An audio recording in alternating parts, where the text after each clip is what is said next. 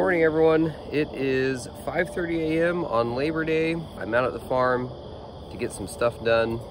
It's my day off and we got an afternoon of family stuff planned, so I want to get some things done this morning. So let's dive in.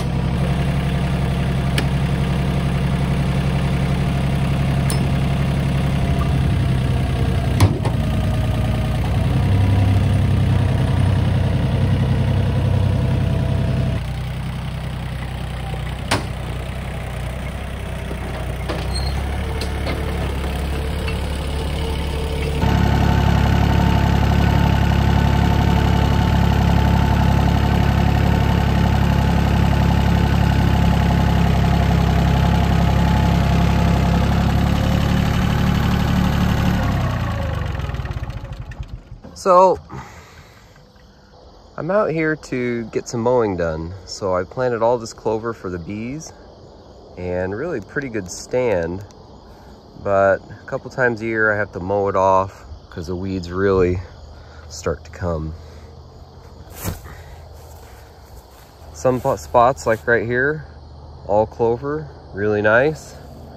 And then you get big patches of, in this case, cockleburs, or the grasses and things that really start to push out the clover. So I'm just gonna mow it all off. Clover will come right back. And especially on the other side of the farm where my stand is really struggling, really can benefit from reducing the weed competition just a little bit. So I'll see if I can get the camera set up and maybe some time lapse as the sun starts to come up. Starting to get just a little bit of light already here.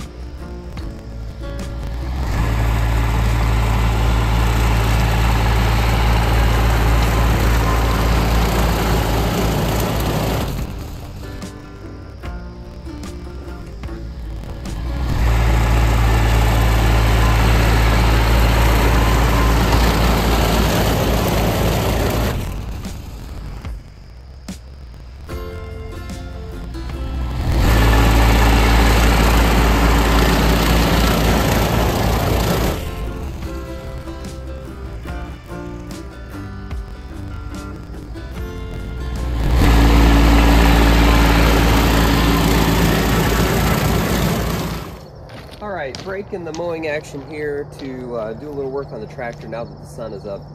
So if you saw my video from 3 or 4 weeks ago, putting these tires on the tractor. I was hoping I could get away without putting tubes in them. I can't, they're leaking very slowly.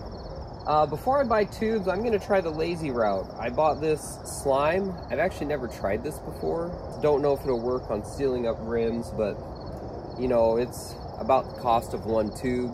Maybe I should have just bought tubes, but it's a lot easier just to stick this in. So I'm gonna give this a shot.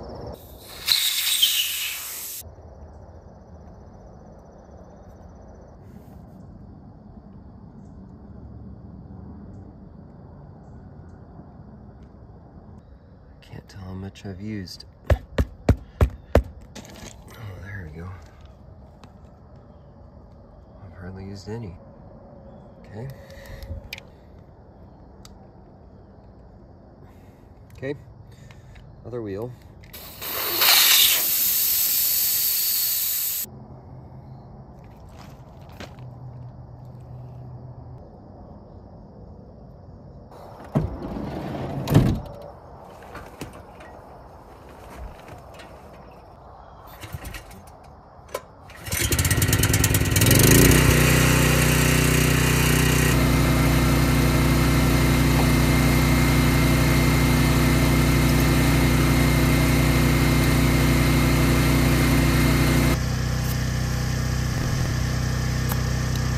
Look at that. You can see air bubbles right there. We'll see if that slime helps.